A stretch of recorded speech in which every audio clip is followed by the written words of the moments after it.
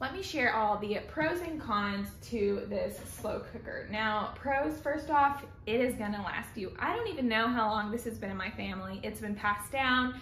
I have had it probably for 7 years, and we had it for multiple years before that. So if you want something that's durable, hefty, it's gonna last. That's really awesome.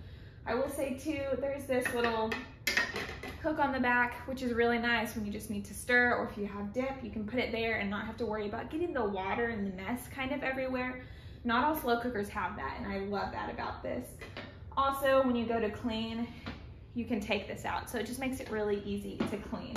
Now, the only cons that I have for this is, as you can see, the button did fall off, so it's a little bit hard for me to twist, but it works perfectly, so that's why I haven't gotten a new one. And then this right here does get warm, and so you have to be careful. If you have little kids, you don't want it to be in their reach, because if they touch this, it might be a little bit hot to the touch. Overall though, I give this a 4.5 out of 5.